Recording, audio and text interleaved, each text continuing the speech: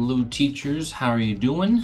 This video I'm going to be walking through Illuminate, how to create your own assessments that you can use for progress reporting, or if you want to gather some quick data using Illuminate, which is a pretty good platform, but it's not a straightforward platform, meaning that there's a little bit of a learning curve, but once you've got that, it's actually quite simple to create your assessments for your students, especially if you're just going to be pulling from the available questions and items that I've created over the past few years. You can even use some of the questions from our post-test, the quarter assessments. So as students learn them, you can give quick assessments and see where students are at. And I think that would be a great way for tracking your students on their way towards our quarter assessments. So you should all be familiar with getting to Illuminate, which, by the way, is I think changing its name to like Renaissance DNA, just so that's out there, but I'll still refer to it as Illuminate for a while. But you guys are familiar with coming here. This is how you go find your assessments or live proctor your students who are testing. In order to get to where you can create your own assessments, you do have this button here, create an assessment. I always just come over here to assessments and then browse item bank. This actually lets you look at the questions before you do that step where it creates an assessment for you to throw those into. And that'll make more sense in a little bit. Once you go to browse your item bank, you're going to have access possibly to some questions. Over here on the left, do make sure that you check box the Kansas City Public Schools, because that's where I publish all of my test questions to. So once you've checked box that, you'll have access to anything that I've created and I've published to that. If you check box my items, any questions that you create will be available there as well. But in order to pull up the questions, it's actually looking for the standards. So real quick, I'm going to refresh this as there's no standards. So notice there's no standards available. It's probably just going to pull every single question. That's probably what you're getting if you check box this. It's just every question, every grade level, all sorts of different things. So you want to go to Edit Base Standards. And for science, you want to go to Providers. So do this first tab and come down under Missouri Learning Standards and check box that. Under Subjects, you want Science 2016. And then grade level, this depends on where you are at as a teacher. But if you come down, you should have your middle school.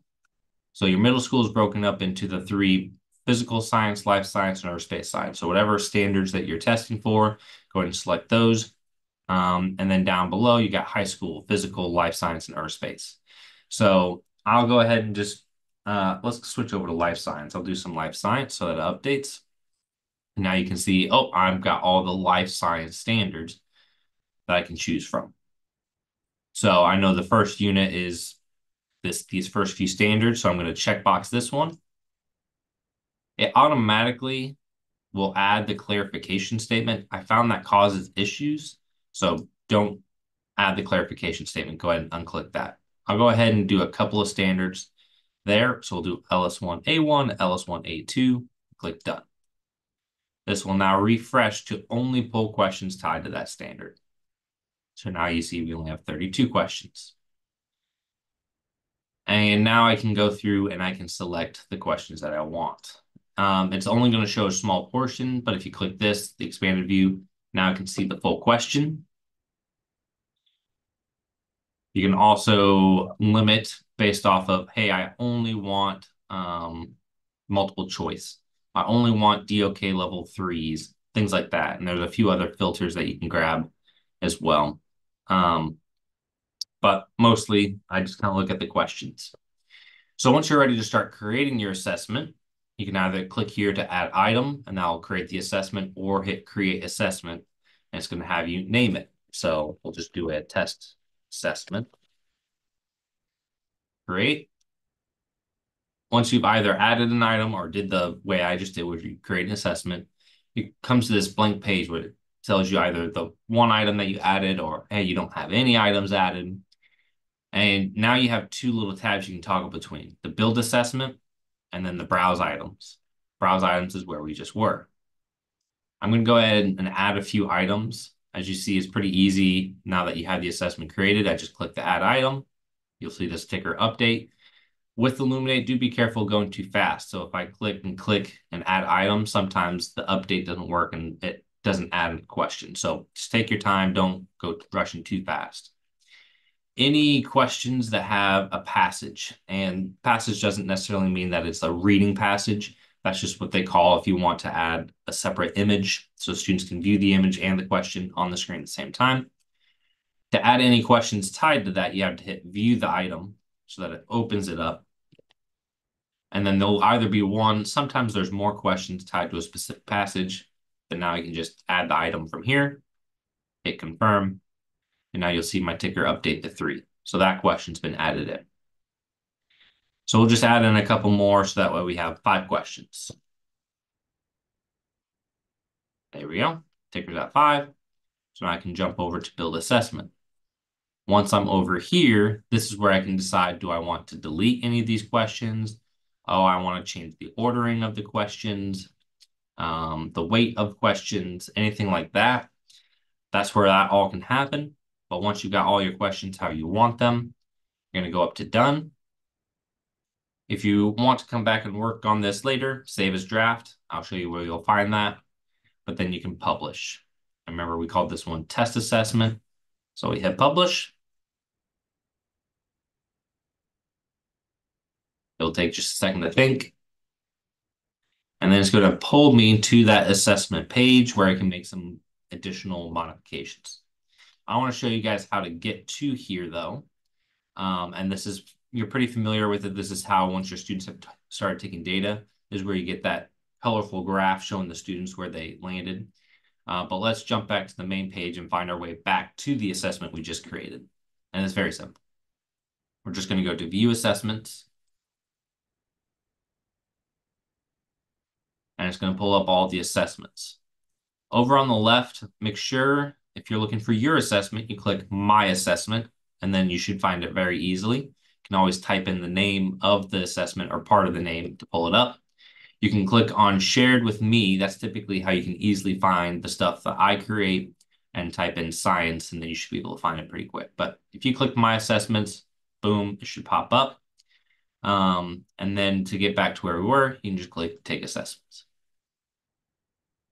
Now, let me show you one quick thing. Some people at some schools are using Illuminate to do some progress checks, and they have teachers who teach the same subject. So you may want to create the assessment and then share that with someone who's teaching the same subject, so you just have the same test. This is the share button. You can do it on the previous page as well, but it takes you to the same spot. And there's different ways that you can share. You can share it with everyone. That would give it to everybody in the district. I wouldn't recommend that. If you just want to give it to a site, you can just plug in your school, and then everybody at your school has access to it. You can also just go directly to user. So I can just click user and just type in their email, and then just they have it. And then you want to make sure that they can administer the test as well. View and download and administer.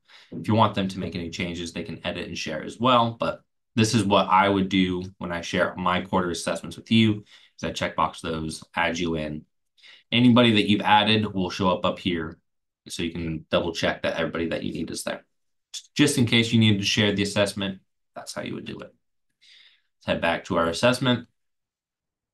One of the things that you'll want to do is how the performance bands will be set up. So under settings, performance bands, and you probably have it set to a district default, which is 90%, 80%, 70%, anything like that. If you're fine with that, you can leave it as is. If you want it to match what it looks like for the district, the districts is, if you scroll all the way down, is this square root curve performance bands. It's like a graded curve using a square root function. I don't quite understand it, but that's how it grades things.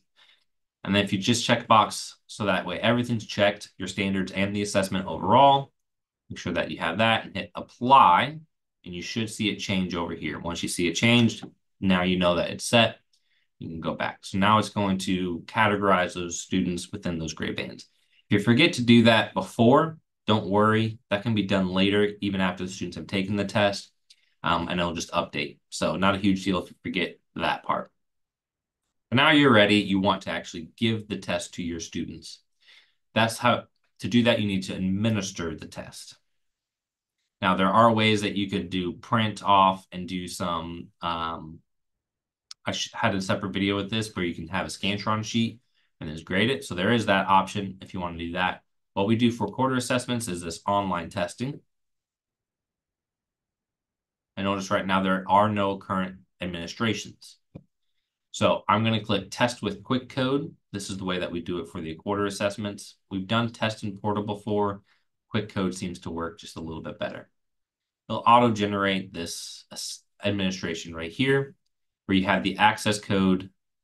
If you click on it, this is the link. You can give this link to your students, and it'll automatically take them to the test. All they have to do is type in their beginning part of their email. Or if you're using like the lockdown browser, students will go ahead and type this in. So that's why when I give it to you guys, I give you the code and the link to it. So that way, that's how students can get there. This is also another way that you can get to live proctoring, but there's other ways you can get there. Now, before you actually start to give this out to students, you want to make sure that you edit some of the features of it. So the testing window start is just going to be this exact day at this exact time. So there's really no need to change it because it's, unless you want to put it towards like Tuesday, so nobody can accidentally get in before it's too soon. Today's Tuesday, that was a bad example. But when does my testing window end? It defaults to about 1 week and a few hours later. So if you only want this open a couple of days or for a full week or whatever it is that you want, you could change the testing window. I'm not going to go through and highlight all these other settings, but you can change the amount of pauses, randomize the choice order, give students access to a calculator, text to speech, all those sorts of things. You can mess with those. This last part I don't typically mess with, but if there's something there that you need, you can do that and then hit save. So now all your settings are saved. It should still be the same access code, but there you go. Now the test is ready to be given out. So it's a bit of a process, but once the test is created, it's there, it's usable by everybody. And the data reports, which I have a separate video on, is very useful. And you can pull all the questions that I've created, so you don't actually have to go through and create your own. I don't think I showed you how to create questions. If you want to do some of that, I'd be happy to create a separate video for that. Okay, I think that was quite enough, but that's how you utilize Illuminate if you're trying to make progress assessments or just simple assessments that you can do quickly in class. I hope you found this video useful. All right, bye.